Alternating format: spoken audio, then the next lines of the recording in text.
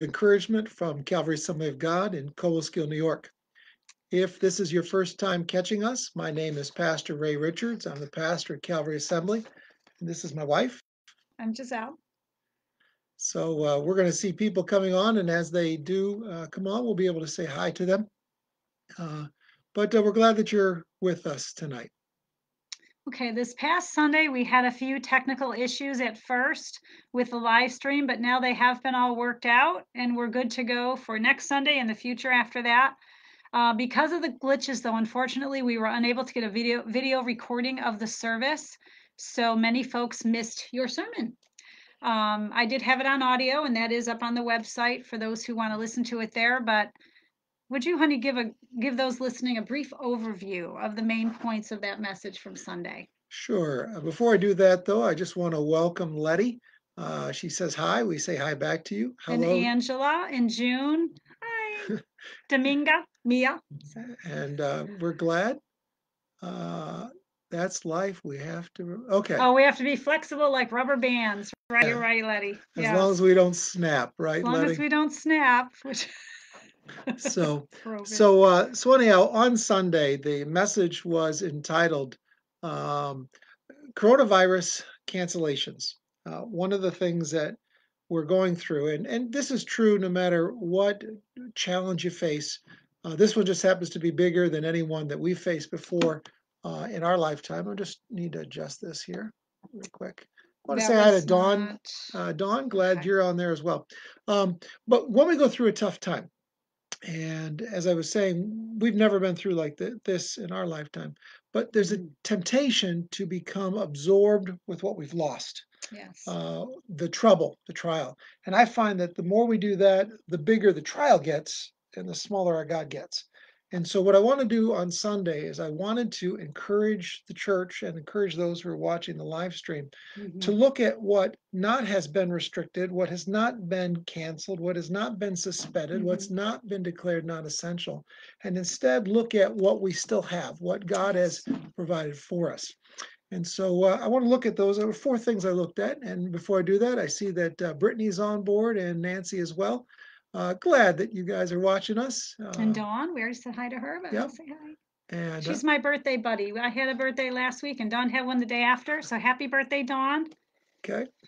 So you can tell we're a little informal here. Yeah. But we're just glad to be able to connect with you. We miss you. We very much miss you. It's one of those things we've lost because during this time of transition, we're experiencing restrictions. We're not able to get together for in-person services. We have to do everything virtually.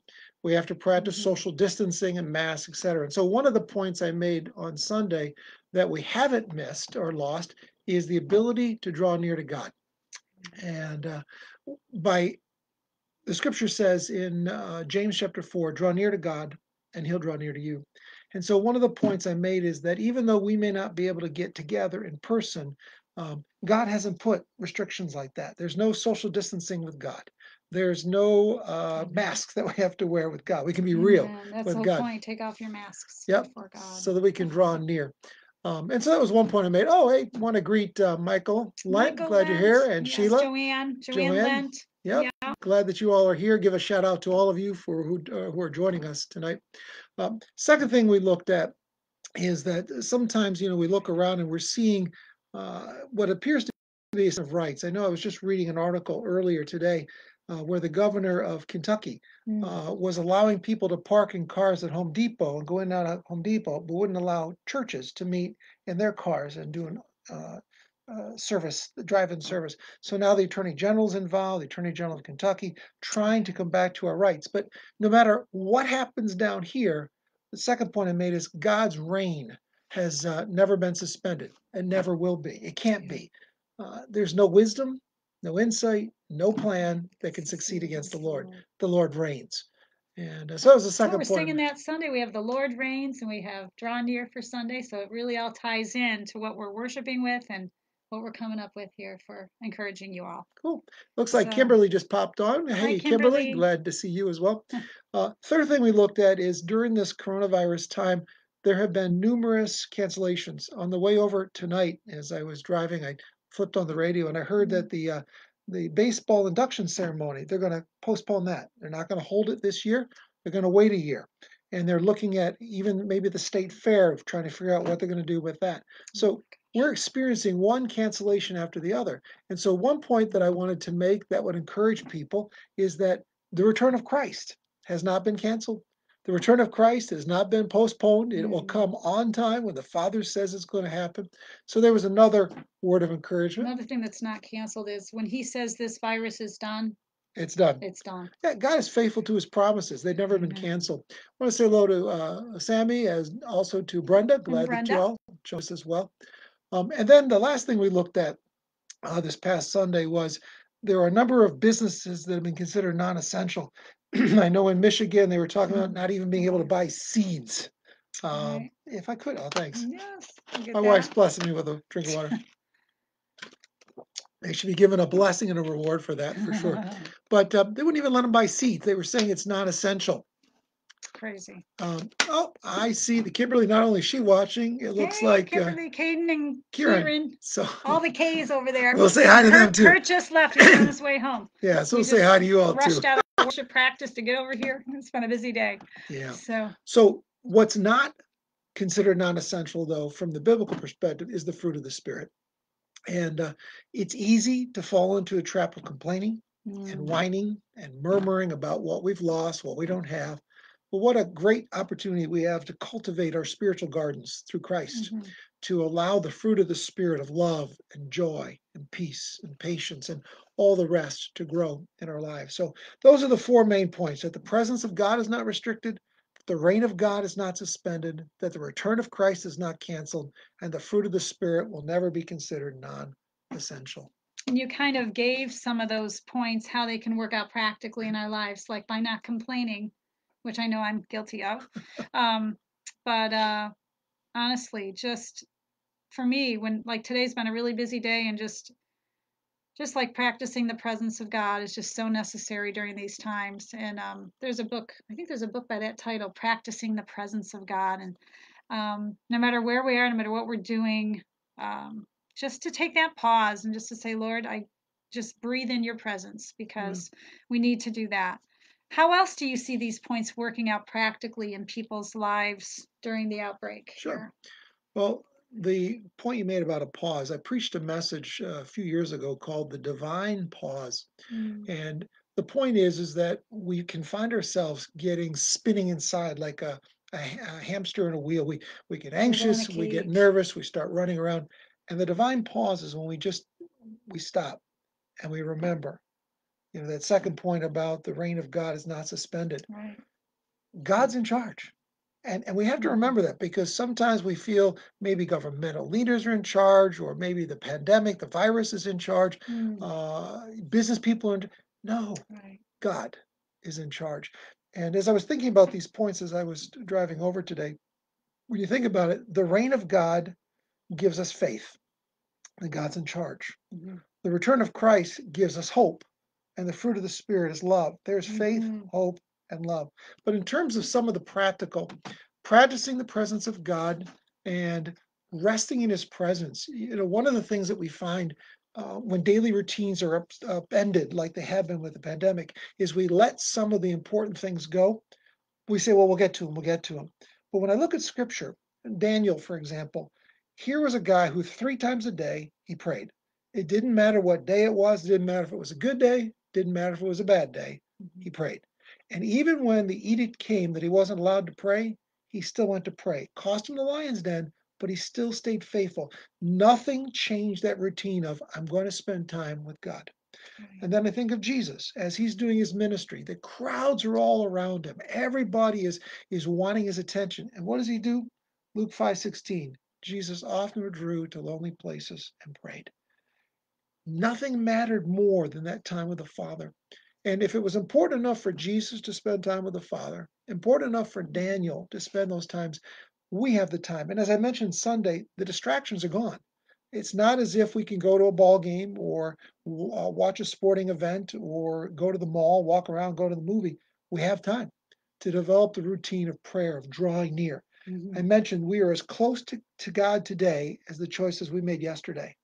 And if we want something different for tomorrow, we make different choices today. Now, in terms of God's reign, I think when we start feeling the triggering inside, we read something in the news about it, and we go, wait a minute. Be still and know that I'm God. Mhm. He reigns. And the return of Christ, we can live with hope, anticipation. I mentioned Sunday that the Apostle Paul said that while we're waiting for this blessed hope, we learn to say no to ungodliness and yes to righteousness. Mhm. And then, last of all, the fruit of the Spirit. What an opportunity!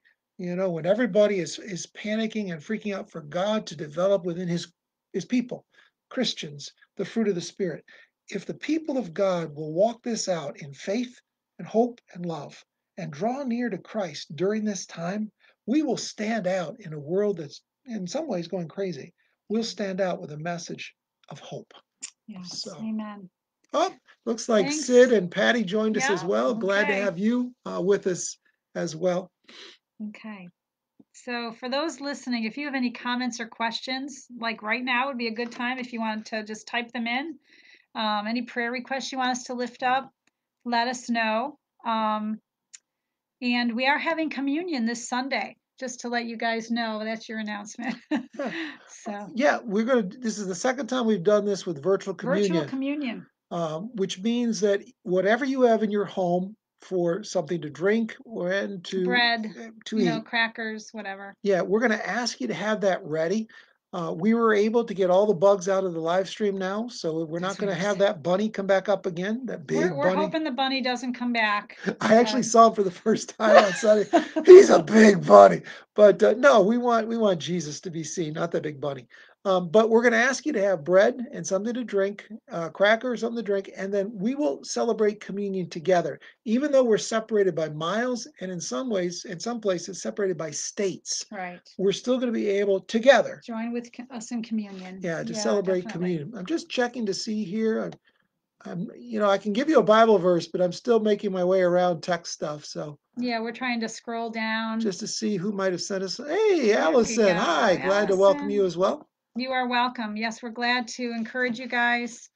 And Allison said, thank you. You're welcome. Yeah. So But I'm not certainly, seeing any. We just didn't know if there was a question you had about any of the points that I made on Sunday that I just reviewed for you today. I just want to give you a chance to ask those, and we'll take those or any comments, just to encourage your heart and I again. had said last week about if they have something they want to share, Yeah. if they had a testimony or something short. I Sure. don't know. So Also, just want to let you know, Sunday morning, I'm going to be preaching a somewhat unique message.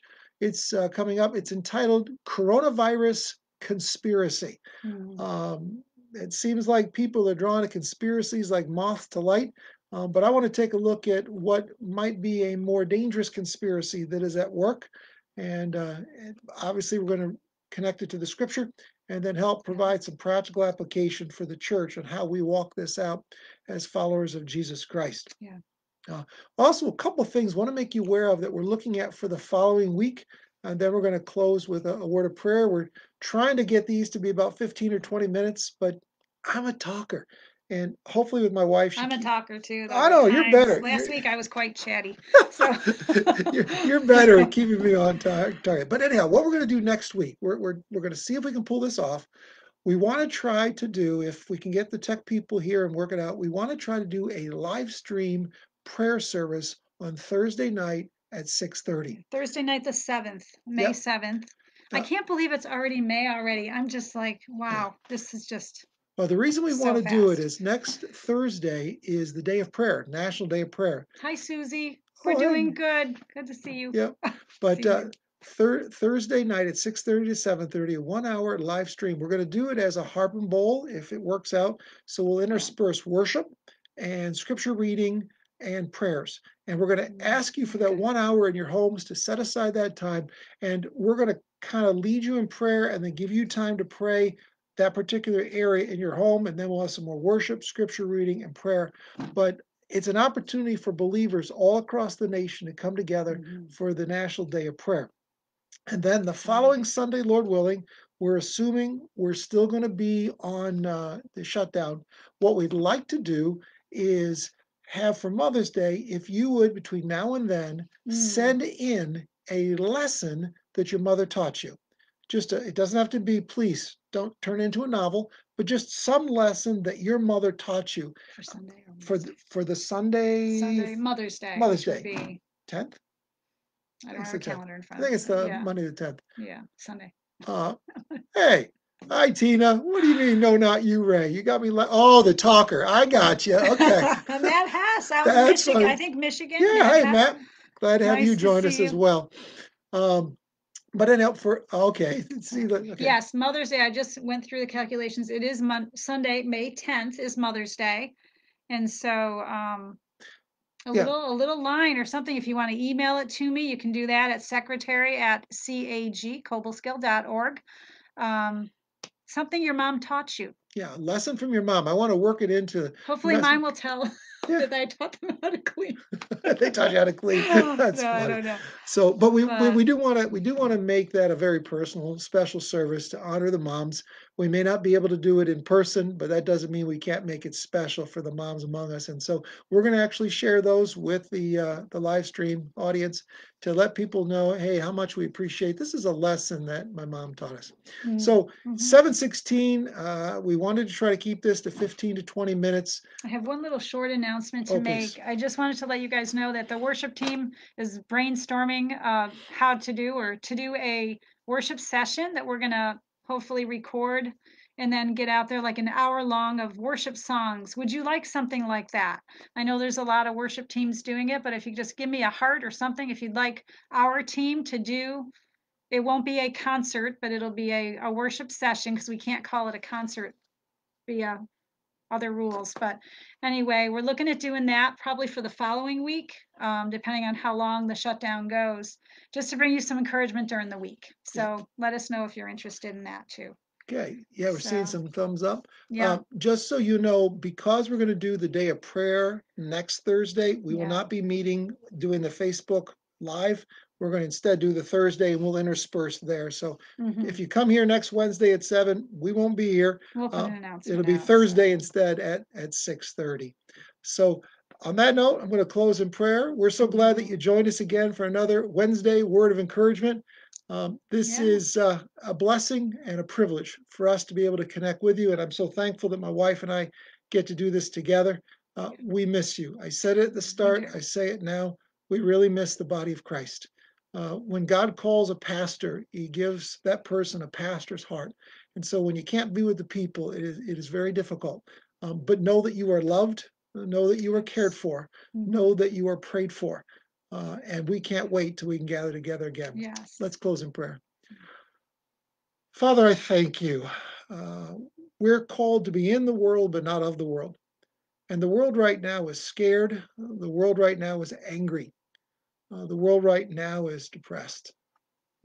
But Lord, thank you that as followers of Jesus Christ, we have the privilege of knowing that your reign has not been suspended so that we can have faith, to trust that the world is not out of control and that it is working towards your divine purposes and ends. Thank you for so many people that have been able to hear the gospel over the air that they would never have come through a church door. Lord, we thank you and bless you that even though events around us in this natural world are being canceled, there's been no cancellation notice of the return of Christ, nor will there be. Jesus is coming again. And what a blessing when he comes. We thank you that he will reign and rule. We thank you that death has been defeated, but we thank you that that there'll be no more weeping, no more sorrow, no more pandemic, no more coronavirus. There'll be righteousness and life. And Lord, I thank you that during this time we can enjoy the cultivating of the fruit of the Spirit in our lives so that we stand out, not as whiners and wimps and worriers, but instead as those who wait on the Lord. And thank you as those who worship the Lord. And thank you, Lord, that we can draw near, that there is no social distancing guideline that has been established. There's no mask that we have to wear. We can be real and authentic because Jesus Christ died on the cross for us. He made a way, Father, for us to come back home, the prodigal to be restored. Thank you. And we pray for everyone that's watching this now and will watch us during the week, that you would encourage them by your Spirit, that you would bless them even now that we got connected virtually, that there would be just a little bit of hope, a little bit of faith, a little bit of love in their hearts, more than they had when they started, that this was a word of encouragement for them this week. And Mhm. we ask this in Jesus' name. Amen. Amen. So thanks, folks. God bless you. And we'll see you on Sunday with the live stream at 10 a.m. And then next Thursday Thursday, the at 7th. 6:30 Yeah. for the day of prayer. God bless. Okay, God bless. Bye-bye.